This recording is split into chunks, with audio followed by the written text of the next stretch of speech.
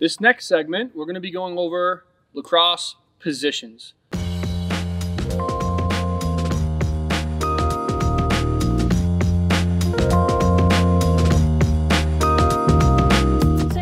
Let's start with attack. If I'm an attackman, I am an offense-focused player. So with your skill set, we want to be good at dodging, we want to be good at feeding, and we want to be good at shooting. One thing that you'll see attackmen do a lot is cradle like this. If you are an attackman, there is almost 100% certainty that you're going to be covered by a defenseman, and defensemen have long sticks. And so when you're being covered by a long stick and you have your stick out here in front of your body, you're leaving your stick open to get checked. And so a lot of attackmen practice cradling with one hand, and their second hand is protecting the stick. So one tip that I'll give to you young attackmen would be to practice this cradling sequence against a mirror.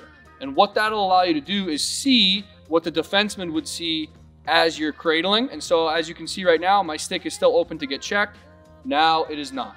And so you can work on different cradling and changing hands and rolling without too much space needed against a mirror, allowing you to see if you're protecting your stick well or not. Midfield. For the midfield position, you play offense, you play defense. You need to be able to get up and down the field a lot. Your ground that you have to cover is more than any other position, because you have to get all the way back to your defensive half to play defense, as well as get up to your offensive half and help your team on offense. The other part of being a midfielder is understanding when is a good time to substitute. So there's good times to sub and there's bad times to sub. We want to understand that as midfielders, we want to sub after the ball has been cleared. If the ball gets turned over on offense and we sprint to the box to substitute out, we may be creating a transition opportunity for our opponent, which we obviously do not want to do. So we want to focus on not only the skill sets of playing offense and defense, but the timing of our substitutions. Now, with the skill sets of offense and defense, what you'll see a lot of midfielders working on is shooting on the run. So because we're playing more so up top than behind, we have the opportunity to get a running start at our defender. And then once we make our move as midfielders, we may have 10 to 15 yards to run into and set up a shot. With that being said, a lot of the best midfielders in the world have great shots on the run, because once we make a move with a lot of time and room and space up top, there will be a defender on our back hip. And so if we plant our feet and we only have a set shot in our arsenal, we are going to be limited as midfielders. So we want to focus on shooting on the run. Now, being a midfielder does not limit you to just shooting on the run. You also want to be working on your feeding skill set, obviously the dodging skill set, as well as off ball, being able to cut, catch, and finish. Those are all very, very valuable skills as a midfielder. Now, when you're playing defense, we not only want to understand how to play one-on-one defense, we also want to understand team defense and how to play off ball. So if I'm covering someone and their teammate has the ball on the far side of the field, I want to know what my role is in relation to the rest of my team, because that's going to help my team play better team defense. The midfield position is a dynamic position because we're playing both sides of the ball. What you'll see at the higher levels is you'll see specialty types of midfielders. In some cases, some midfielders are just face-off athletes. In some cases, some midfielders are just defense-oriented. In some cases, midfielders are just offense-oriented.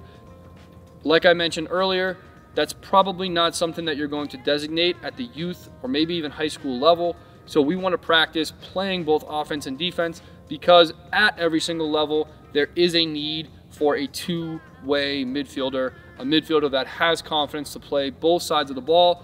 Coaches find a lot of value in players that can do that.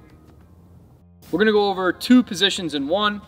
Both have a long pole in mind. So one is defense and two is long stick midfielder. Either way, you're going to have a long pole. As a defender, you are going to be playing what we call close defense. So what that means is you are covering an attackman, You're probably not going to be stepping over the midfield line too much, maybe once or twice in a game, but your primary role is going to be defense and clearing up to the midfield line. So as a long pole defender, as a close defender, you are probably matched up with an attackman the entire game, and that's your matchup, and you're also focused on playing good team defense. So we usually rely on our long pole defenders to be our leaders on defense, meaning we want them to be communicating to the midfielders who are doing more of the running, what they want them to do, where they want them to be. So not only are you focused on your matchup, you're also focused on communicating to your teammates and being a good leader to your team. Now, as a long stick midfielder in LSM, you're still using the long pole, but it is a midfield position. So what that means is you'll be playing a little bit of offense, and so as the ball is cleared, you are going to have, hopefully, the skill sets of being able to dodge, feed, and shoot.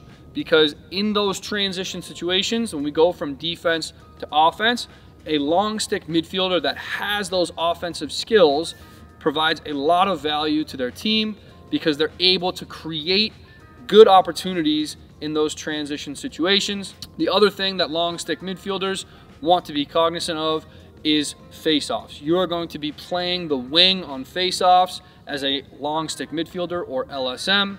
And so in those face-off situations, ground balls are obviously a huge component of that skill set. And so between defenders and long stick midfielders, this is going to be a consistent piece, but the long stick midfielders are going to be asked to be doing a little more up and down running, a little more substitution, and the long stick defenders are going to be asked to cover probably the better offensive attackman players and be more so team defense oriented and better communicators for their team.